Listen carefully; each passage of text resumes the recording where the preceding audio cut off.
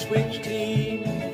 Hello and welcome to Being Frank and Ipswich Town with me, Frank, my wife, Rung, and everything related to the club we love. And we've got a couple of honourable mentions to start the show. Paul Jones and James Hickey. Now, I don't know if this Paul is the guy we met at Schiphol. We had a good chat about Ipswich. It could be him. If not, whoever it is, Paul Jones, James Hickey, welcome to the Tractor Boys Social Club. And also somebody called James B. We met him at the Black Horse after the Middlesbrough game. He could have subscribed to, not entirely sure, but he sent a message saying that he enjoyed the chat, and so did we. Now, relegated Rotherham fired Liam Richardson and replaced him with the Scouser Steve Evans again. He previously managed the Millers from 2012 to 2015. I think they've got about 3 or 4 more games to play, and the next one up is against Birmingham City. So that should be interesting. And Gassam Hadmi, Burton Albion player these days, has scored 9 goals in 29 appearances. He's a 23-year-old who succumbed to an injury with Town and then eventually went out on loan, and he's doing rather well. And there is a theory that maybe if Kiefer Moore goes back to Bournemouth, he could replace him. Well, we'll have to see. And remember Ben Morris. He was a striker that I really enjoyed watching. He's 24 years of age now, but he's doing rather well for himself with Detroit City and has scored 7 goals in 35 appearances for the club.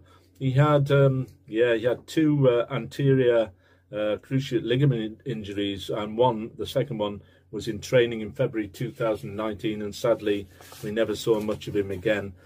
But I wish him well. I think he was a great kid, and I think if it wasn't for injuries, he would be a regular member of the Ipswich Town squad by now.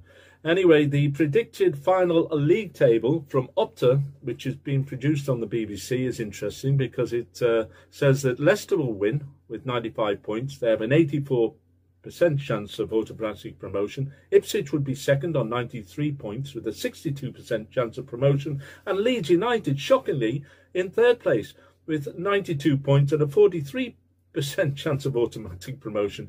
And look how crazy this is. Southampton, 4th place, 89 points, 11% chance of promotion. Well, what do you think about that? Well, do you think it's accurate?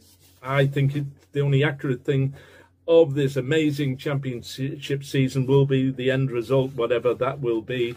And I'm just hoping beyond all reasonable hope, perhaps, that Ipswich can turn things around, having succumbed to 2 draws at home, 2 away games, but a 2-week break I think will be very helpful for Town, an advantage against Leicester, Leeds and Southampton.